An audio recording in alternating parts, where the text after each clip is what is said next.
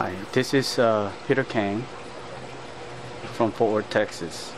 Today is April 29, 2015. Well, I received the 75 strawberry bare root plants almost end of the day.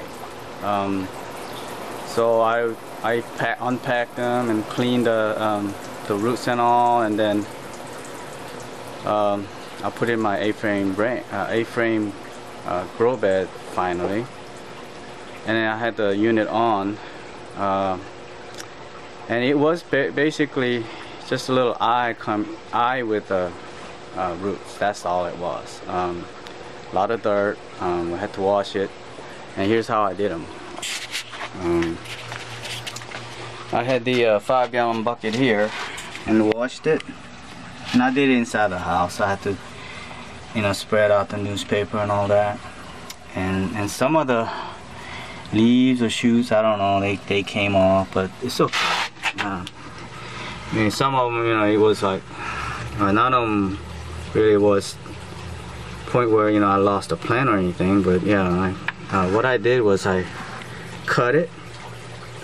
I cut about first inch and a half I leave it, and then rest of them I cut it. A lot of them had something like 60% of their roots being cut, and then put it into 2-inch netted pot. And so basically what I did was I cut a cube of this furniture bedding, somewhat like 2-inch by 2-inch by, yeah, like that, little cube, and then I split open in half, and then I stuck the paddings on either side of the root. And some root has been sticking out of the netted pot, and some hasn't.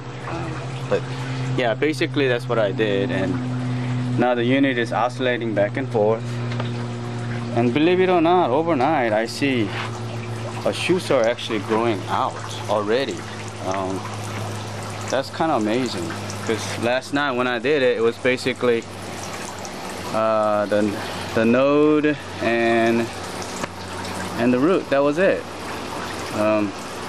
But it's already springing out overnight. It's amazing. Yeah. And then here's what I did this morning with these rest of them that I had. They sent 78, so I got 3 extra.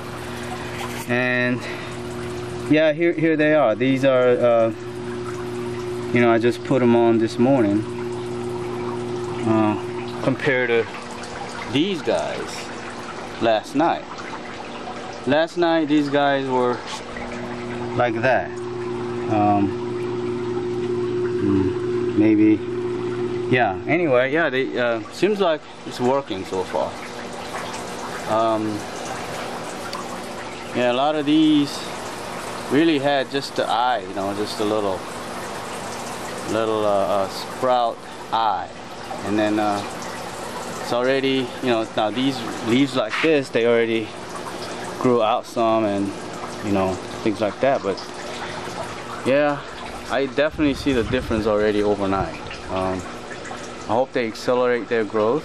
And some of the plants at each end here, this end top and that end bottom, same thing with that other end. I'm constantly monitoring my sprayer, see where the water has been touching there.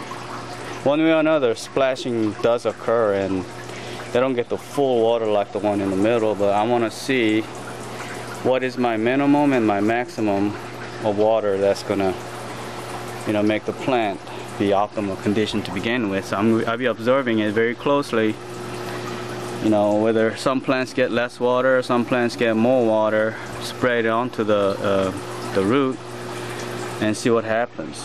Yeah, so far, I mean, I see they're faster than bean sprout. I tell you, this is amazing, because I'm the one who put it on, and it didn't have this growth. That's kind of weird. But just take it as it comes, I guess. But yeah, See, it's all these weren't like that. And then I have some other the leftovers over here with the container this morning, and they're definitely different from what was in the bucket in the water. And even them, you know, in the water they did sprout more than when I received these strawberry plants. And then I have some more.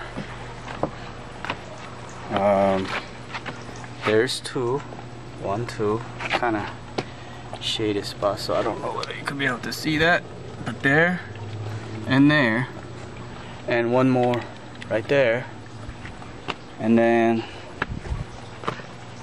yeah, I got 3 extra. Out of 75 I got 78, so, and I got one here and one there. Yeah, this is what it looked like last night on all of my plants, right about like that.